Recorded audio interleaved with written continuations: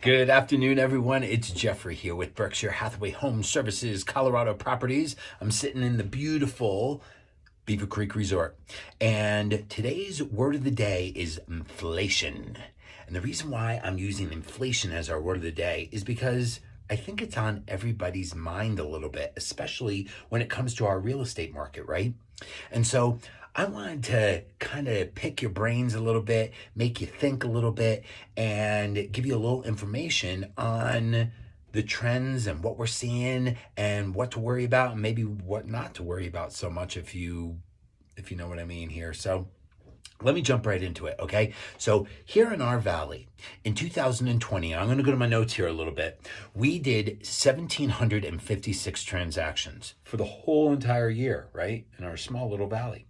And that constituted $2,692,730,335.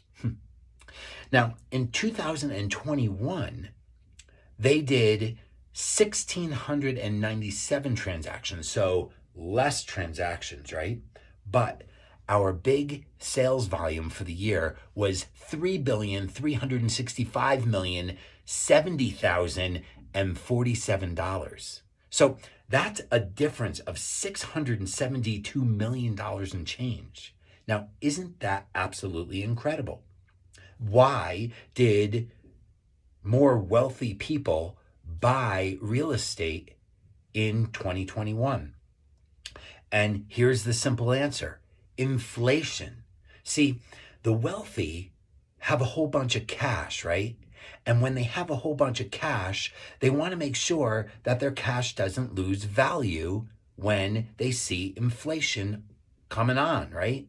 And so what do? They invest and put their money in assets that don't lose money. And real estate in general is one of those things that doesn't lose money, right? Here's a quote. Housing is commonly looked at as a good inflation hedge with interest rates low. And right, so interest rates are low. Interest rates are still quite low. I believe they're at 3.55% here at the very end of January as the average, right? And so, sure, we're going to see some increase in our values of interest rate hikes over the course of our year. But even our big analytical companies, our four big ones, Fannie and Freddie and MBA and NAR, our National Association of Realtors, are all indicating that we are going to see some upticks as we go through the second, the third, the fourth, and even into the first quarter of 2023.